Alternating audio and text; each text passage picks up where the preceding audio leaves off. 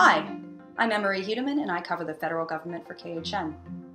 President Biden's relief package includes more money to help Americans pay their health insurance premiums for the next 2 years.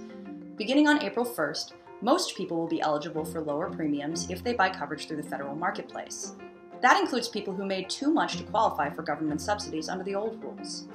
To see if you qualify and to take advantage of the new benefits, you'll need to go to healthcare.gov and apply or make changes to your current plan. So what does this mean for you? Well, it depends on how much money you make and whether you recently lost your job. If your household income is more than 400% of the federal poverty level, you now qualify for help to make sure you spend no more than 8.5% of what you earn for insurance. If you're eligible to buy insurance on the marketplace and your income is less than 150% of the federal poverty level, then you could qualify to pay $0 in premiums and have lower costs overall.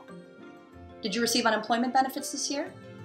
Beginning in early July, you could also qualify for a plan with $0 premiums.